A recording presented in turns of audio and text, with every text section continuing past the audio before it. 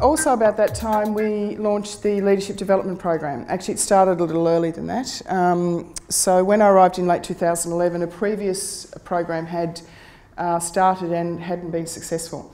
So I certainly had my LNA, my TNA thumped at me through the happy or unhappy customers. So the TNA was very easy. We did a soft launch internally with a brand, Leadership Excellence, that came from consultation with stakeholders. And the first thing we launched was a Diploma of Management program.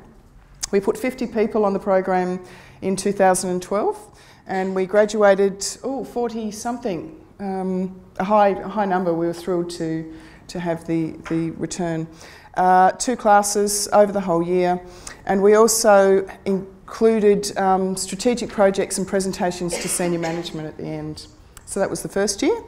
In the second year, in 2013, we became a partner of Swinburne's and ran the same program with about 30 people. Also in 2013, we launched the Senior Management Development Program. We'd done some ad hoc things before, but of course, as you all know, you need to drive the change from the top, otherwise it won't work. So that was at grad cert level, and we're currently doing my favourite topic with Swinburne financial performance. So you can imagine how riveted. No. And for all the accountants in the room, I apologise. One of the things that we did early on, and Swinburne helped facilitate it, and this is a model from Dr. Terry Lee at Swinburne, was our CEO, who is a great fan of learning, identified that we were about here, somewhere around here with our organisation, and we wanted to end up, ideally, of course, as a totally collaborative organisation. In reality, how many organisations actually get there, I think would be an interesting discussion. So somewhere around here probably will be great, I think. Yes, unless we're all working for Google or Apple maybe. This is one of the slides from our early senior management outputs where we were discussing our vision and our mission and our purpose, and we were quite strategic about what we were doing, as well as the leadership changes. And this is one of the boards, the outputs. So we were talking about driving that change, that whole purpose of One Esther, and linking that to our overall vision and our mission. With our diploma and our senior management programs, we set strategic projects which are directly linked to the business plan, the annual business plan, or in some cases the 3 to 5 year strategic plan.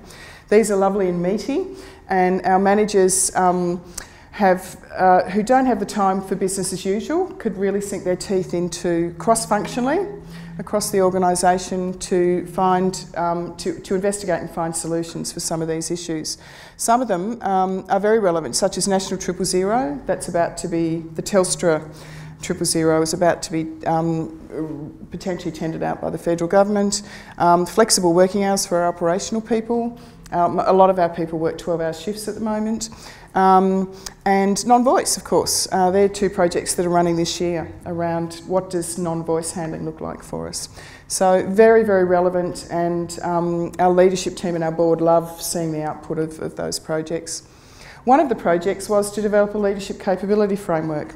So our group developed the capability across 18 core capabilities for the whole of Esther, and it goes across right from frontline staff member up to CEO, and that was rolled out.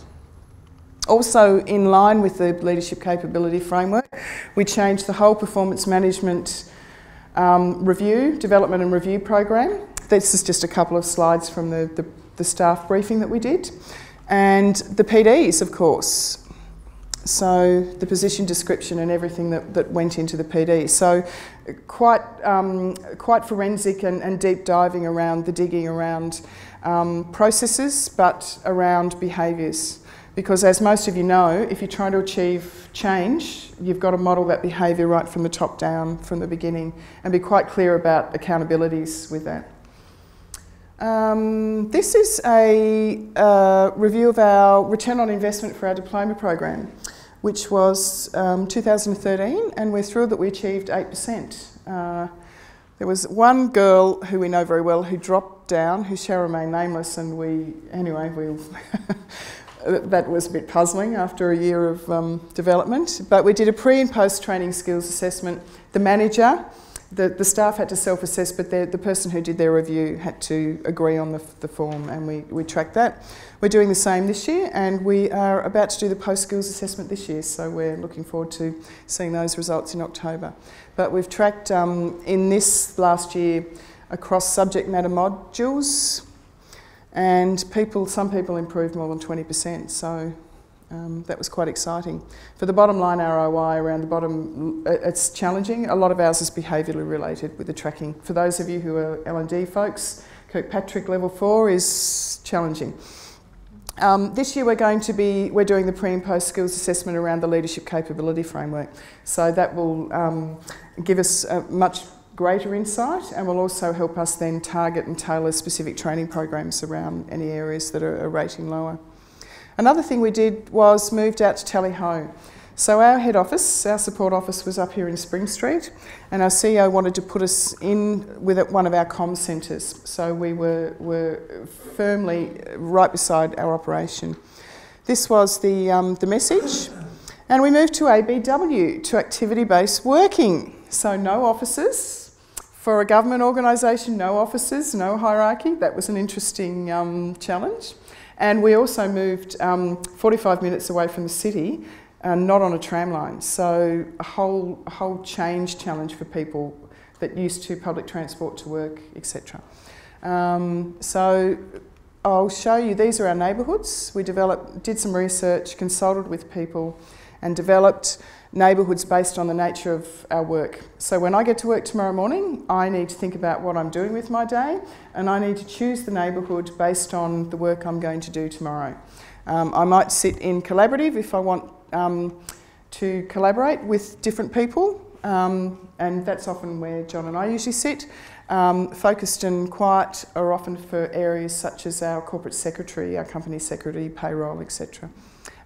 We also have a lovely big break room and a library. So if I really am designing training material, I'll lock myself away in the library. There's no phones there and it's quiet, so I'll get a lot of work done there.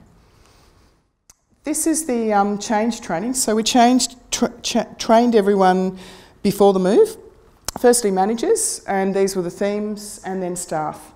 Two separate training, but at the end of the staff training we brought in the managers at the end so they were very accountable for the change and supporting their people through it. So they're the themes that we covered, and that was designed quite specifically once again. I'm going to use the contextualisation word later, which I know Swinburne giggle at. I giggle with Swinburne because we tend to over-contextualise things. We find for us, if you deliver generic material, it just doesn't resonate, grab, achieve what we want to do. Because some of these key programs are around organisational change, you've got to make it relevant for the people that are going through the program.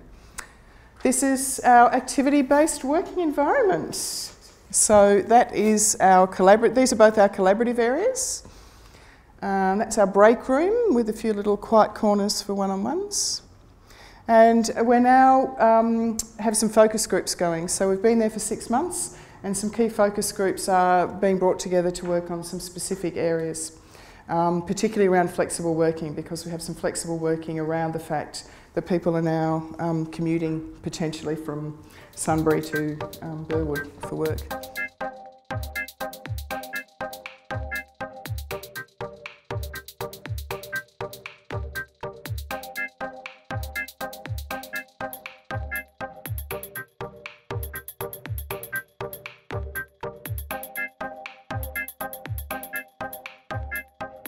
This has been a Swinburne production.